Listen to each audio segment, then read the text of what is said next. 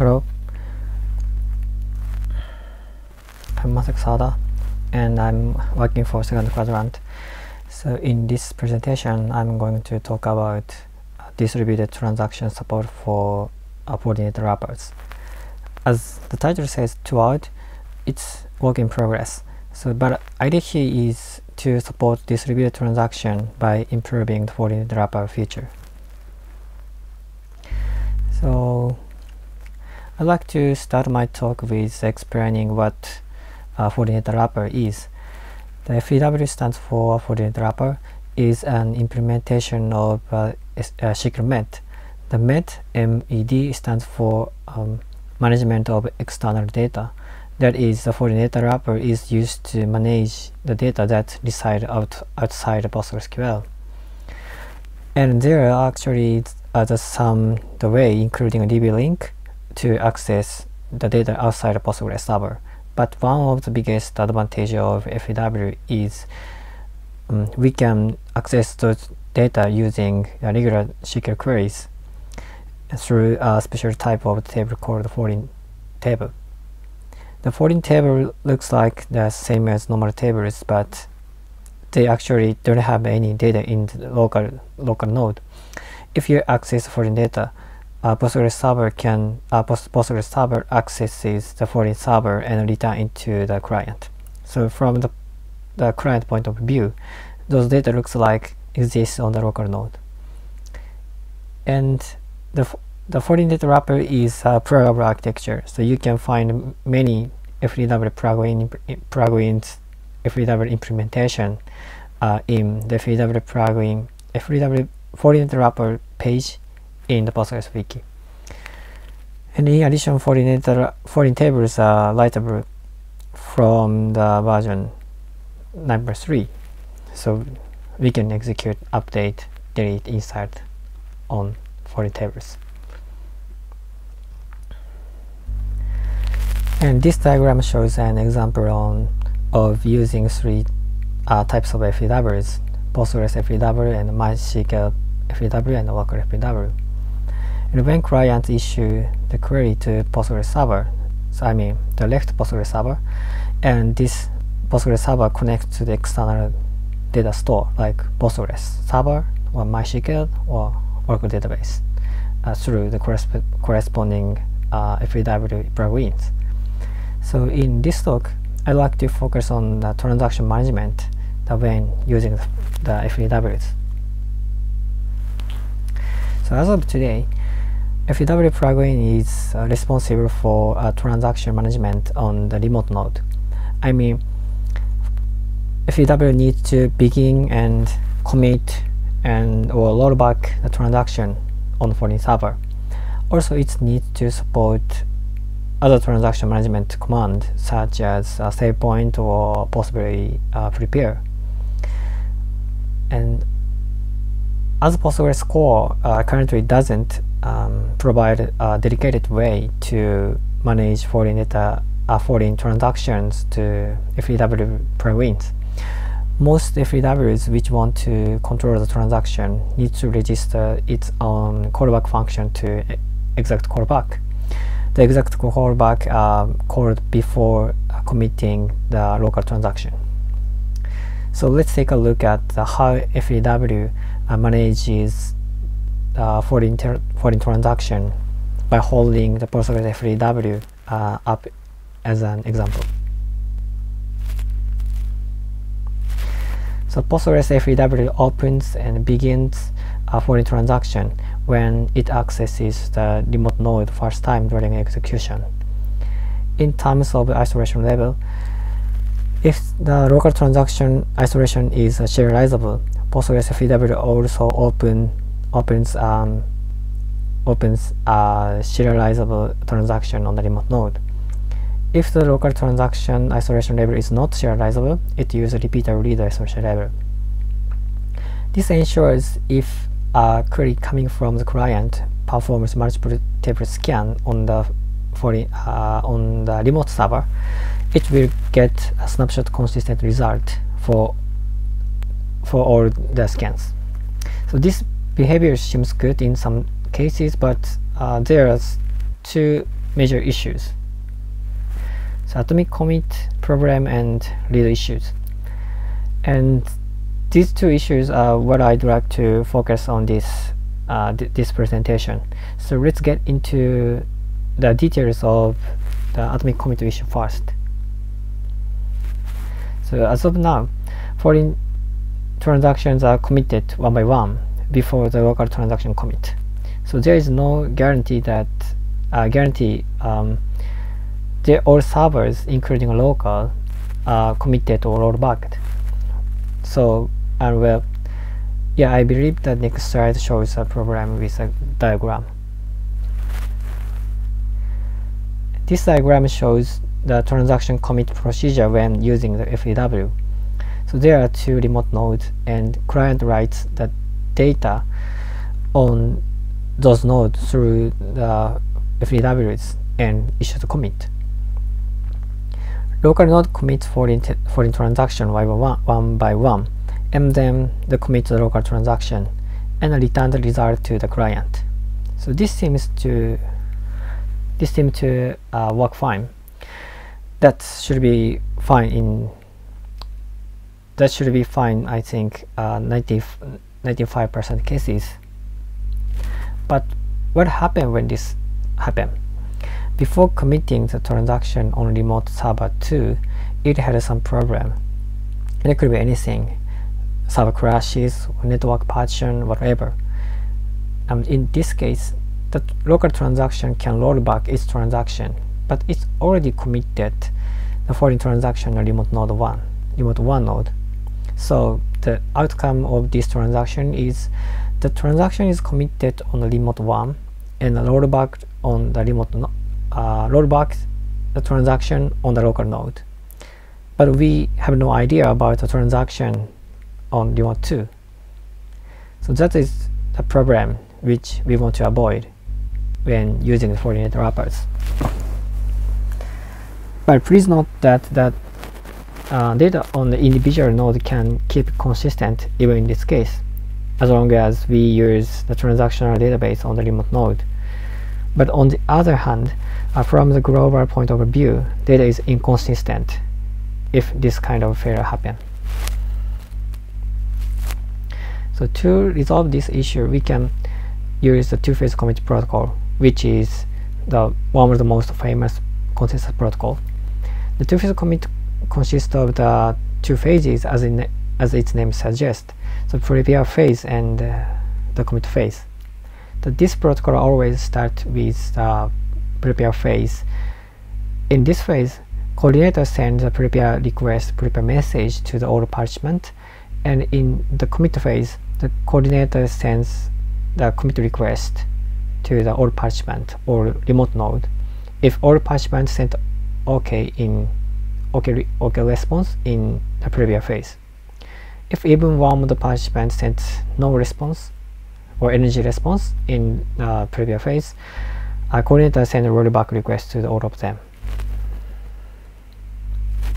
The first proposal to support two-phase commit to Fortinet wrapper transaction management was proposed at the 2015, and I joined it 2017, and currently I'm proposing the some parts set to the Postgres development community. This feature is not committed yet, any version. It's in progress feature. But with this feature, the Postgres will manage the foreign transaction. I mean the transactions that open on the foreign servers, and new FEW APIs will be introduced: the commit, rollback, prepare, and get prepare ID. So the FEW which want to support transaction can implement two APIs: commit and rollback. And in addition, if they want to support the atomic commit as well, it needs to implement the prepare API in addition to these two APIs. And get prepare API is optional. So I'm going to deep dive to how PostgreSQL manages the foreign transaction with this feature. The transaction commit procedure will change firstly it does prepare all foreign transaction and then commit locally, and finally it commit all foreign transaction prepared on the foreign servers. As the first step, the core passes the information about the foreign transaction to disk via WAR record head logging, so that the foreign transaction information can be recovered after a restart. These WAR records include which foreign servers involved with which local transaction.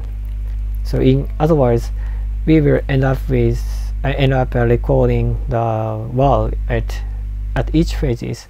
So at the first step, we passes the foreign transaction information, and the second step, we passes the local commit, the commit record in the local node, and at the third step, commit prepared also passes the commit record of the transaction on the foreign servers.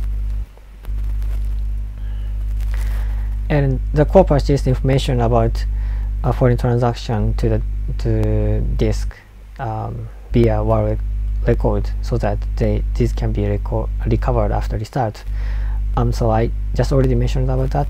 So I mean, we can recover the information about which foreign servers might have the prepared transaction. That way we can terminate the prepared transactions on the foreign server even after crash. Also, I introduced a new background worker called transaction resolver. Transaction resolver has two responsibilities. One is it executes commit prepared message. It executes commit prepared in progress foreign transactions.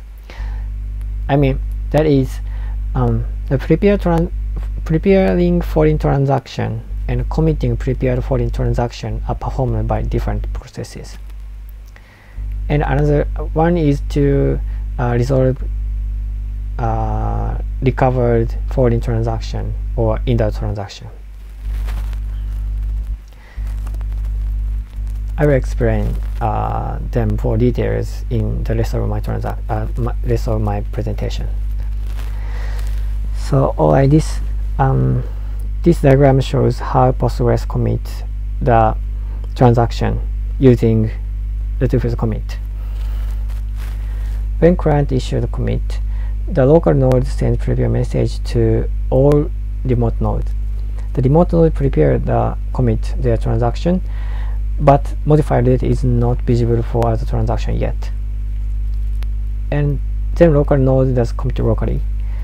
After the local commit, the process who received the commit request from the client takes over to the transaction resolver process, represented the TL in this slide, and the process that waits. The transaction resolver process fetches the foreign transaction information from the shared memory and sends a commit prepared message to all involved foreign servers. After the committing all prepared foreign transactions, resolver process releases the waiting backend process, and commit prepared makes all pending data visible for other transactions.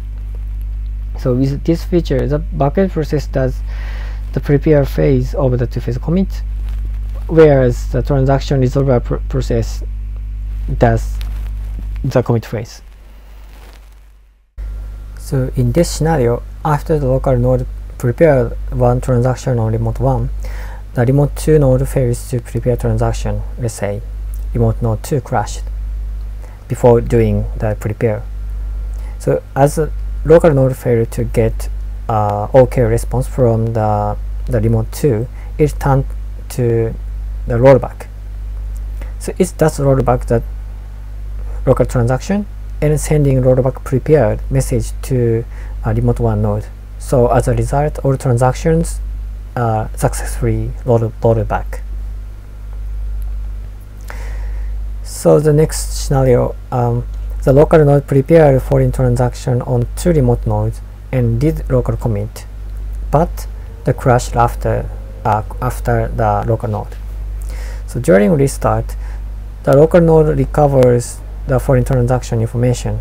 The point here is the all foreign transaction information have been well logged before preparing on the remote nodes, so that this information can be this information recovered during the recovery. So then transaction resolver launches and it sends the commit prepared message to all remote nodes. So as a result, all transactions are successfully committed in this case. So please note that in this case, the all transactions should be committed. It should not be rolled back because the local transaction on the coordinator is already committed.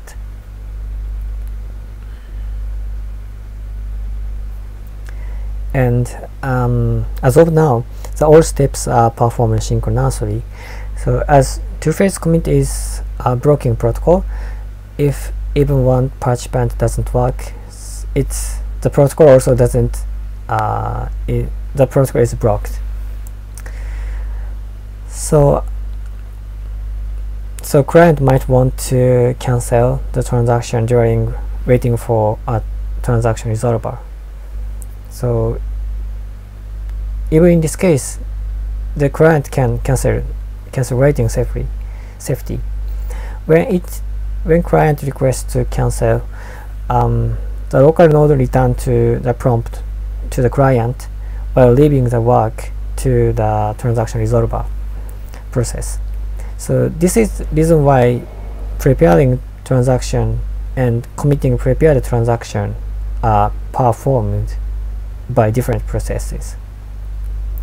During committing the prepared foreign transaction, it can cancel waiting anytime because it's just waiting, not doing something that can lead an error. If it did something that can lead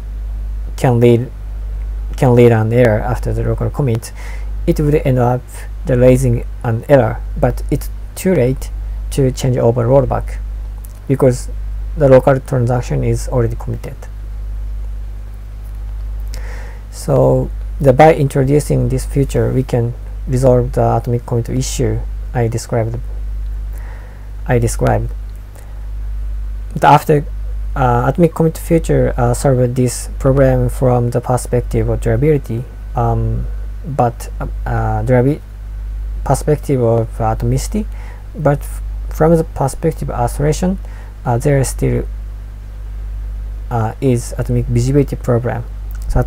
So transaction satisfies the atomic visibility property if either all or none of each transaction's updates are observed by other transactions.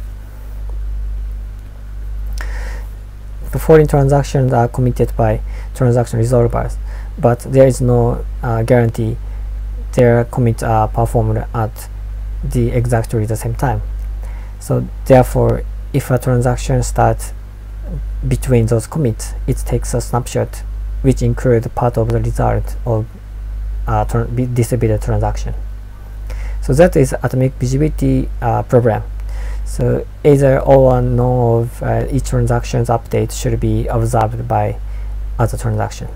There are some solutions or techniques for atomic visibility issues, but I'd like to introduce other lead issue that can happen when using the PostgreSQL. And I believe one of the most important goals of FreeW is if the client uses PostgreSQL with a foreign server, it needs to function the same way as a single Postgres server would do. In other words, it's really perfect if the client can use Postgres with foreign data wrappers while not being aware of the foreign data wrappers at all. But unfortunately, in terms of the transaction, current FreeW doesn't work so, even if a transaction involves only one remote node, especially when the read-write mixed workload. So before going to the concrete examples, let's review some transaction anomalies. The SQL standards defined 4 transaction isolation levels: read committed, read uncommitted, read committed, repeatable read, and serializable. In this talk, we focus on read committed and repeatable read. So non-repeatable read anomaly is when transaction reading the data, it finds that data has been modified by another transaction. That is, suppose you did select the counter as from table 1, and let's say you got the 100 rows. There was a concurrent transaction which deleted the 10 rows. In the same transaction, if you did the select counter as from table again, you will get the 19 rows if the concurrent transaction had committed. It's non-repeatable read. It's non-repeatable read. It may occur in read committed isolation level. And with Postgres repeatable read isolation level, the phantom read won't happen. In Postgres repeatable read, all reads within the transaction reads the data using the one snapshot. Therefore, the result will not change even if you executed the same query multiple times and there was a concurrent transaction which modifies the data. So okay, in this example, the two clients issues the one SQL to the local Postgres server, which connect to the one remote node using the foreign Postgres FAW. So the first client starts a read committed transaction and gets the number of tuples of the table whose data is actually stored in the remote server. The result is the 100 rows in this example. When Postgres FAW access to the remote node, it starts repeated read transaction. This is a documented behavior as explained before.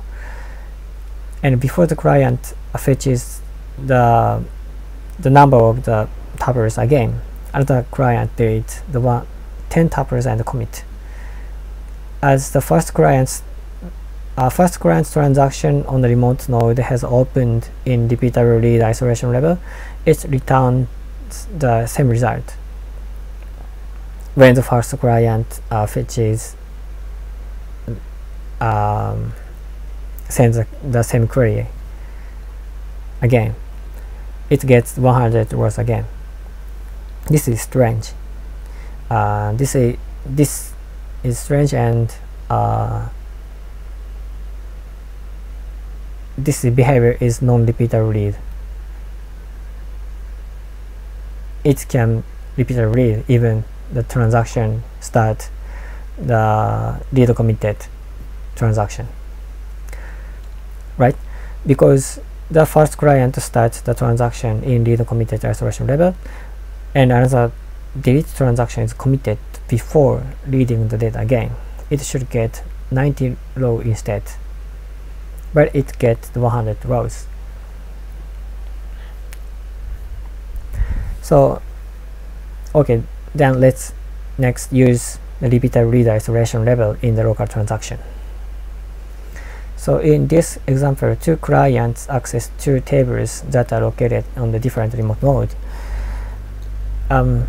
Both tables has 100 rows each. And one client, the first client, starts a repeated read transaction, then gets the number of the tuples of the table 1 and get 100 rows as a result. Before the client access table 2, other client delete 100 rows from the table 2 and commit. And when the first client reads the table 2, it gets 19 rows as a result. Because it's the first time for the first client to access the remote node 2, it starts a new transaction on that server, on the remote 2 server. So, but the result 90 rows is strange again, because it's like the non-repeatable read. Even the first client start the repeatable read transaction. So it should get the 100 rows instead. So I described how client gets different result than when using the single Postgres server. There is no guarantee that the client cluster returns the consistent result among all foreign servers, even when there is only one foreign tables. So to provide a consistent read result, each node needs to see its own data with a globally consistent snapshot. The snapshot could be anything. So currently Postgres uses a set of transaction ID, XID, as a snapshot.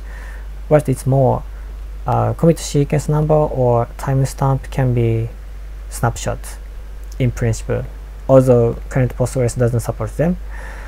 And the point here is the all participant uses globally consistent snapshot to see the data. So PostgreSQL, which is the fork version of the Postgres, achieved this by employing the global transaction manager node, which is the separate node responsible for providing the global consistent snapshot to all data node. So therefore all transactions need to access GTM, global transaction manager node, to get a snapshot whenever it begin or commit or roll back the transaction.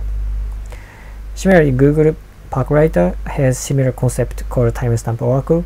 Timestamp oracle produces the timestamp is the strictly increasing order.